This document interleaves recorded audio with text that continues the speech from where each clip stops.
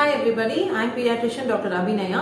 Today let's discuss on inhalers. So that's a common myth around inhalers, that is usage of inhalers is addictive or it is habit forming. So is it a fact or a myth? So I'll tell you it is a myth. So this is very commonly believed, but inhalers are not at all addictive. Remember, inhalers are the mainstay of treatment for conditions like asthma in children and COPD in adults.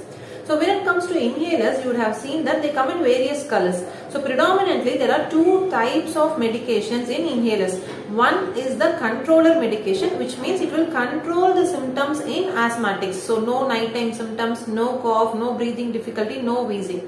And the other medication is the rescue medication. So whenever a patient has an acute wheezing attack, we give the rescue medicine. The inhalers, when compared to oral medications, are much better in resolving symptoms in asthmatics because inhalers primarily act on the airways and their onset of action is very quick when compared to the oral medications, and also oral medications will act on the entire body, the brain, kidney, heart, lungs, etc. and have many side effects when compared to inhalers.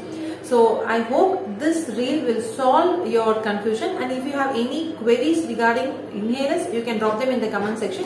Many more upcoming videos will be on this topic. Hope they are helpful. Thank you.